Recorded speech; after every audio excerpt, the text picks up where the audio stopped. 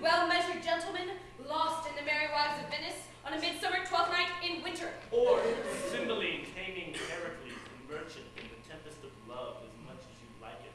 Nothing. Or the love boat goes to Verona.